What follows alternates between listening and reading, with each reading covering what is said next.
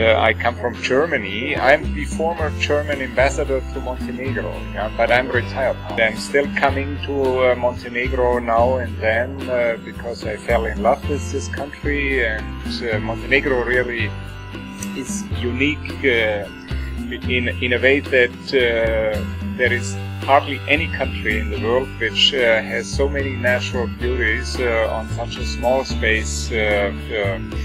And because Montenegro geographically has just the size of Schleswig-Holstein, which is the northernmost state in Germany, but you have 5 national parks, you have this spectacularly beautiful Bay of Kotor and of Tivat, and now with Porto Montenegro, with Lustica, with Porto Novi, it will be really one of the top destinations for upscale tourism.